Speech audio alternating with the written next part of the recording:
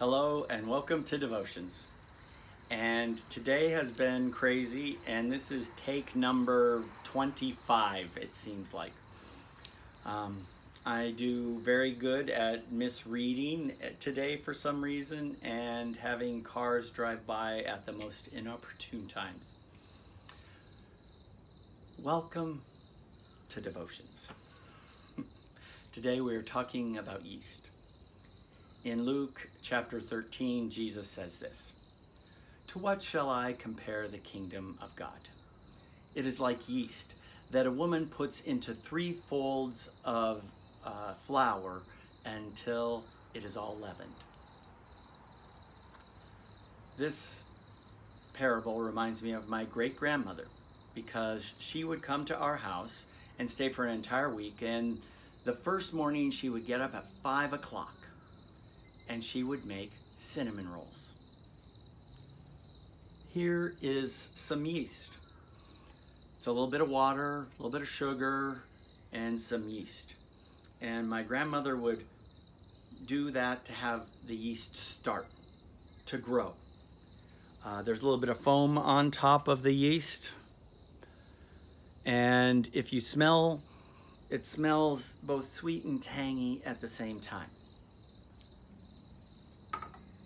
It's an incredible smell when you're a little kid waking up in the morning. And it's so exciting to have a warm cinnamon roll in your belly.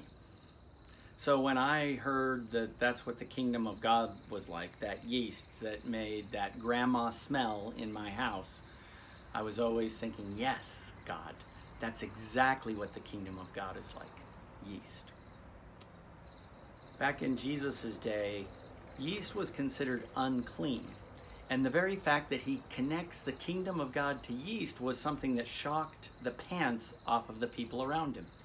How dare he call that stuff that is good and delicious to eat, but it is also wild and out of control.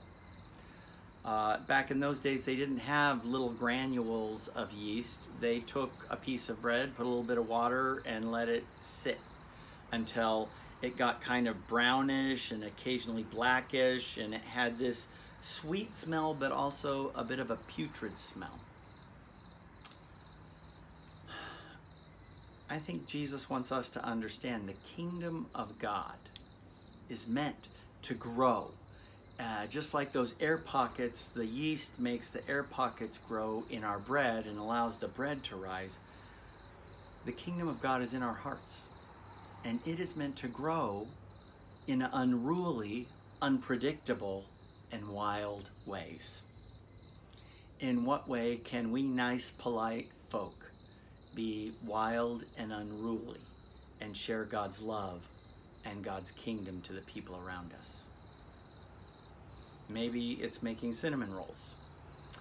Maybe it's reaching out and asking people that we know live alone how they're doing, and showing that we care by dropping off something to say thank you for being a part of my life. We are meant to be the kingdom of God. Let us do so with energy and joy. Let us pray. Gracious God, we give thanks that we have these little examples like yeast, and I give thanks for my great-grandmother who made incredible cinnamon rolls. I pray that you allow for us this week, this day, to see that you are in our hearts, not just to follow rules, but to be wild and unruly people that are willing to share your love, your forgiveness, your joy in ways that are unexpected and unpredictable. Help us to do so with energy. In Christ's name we pray. Amen. Have a blessed day.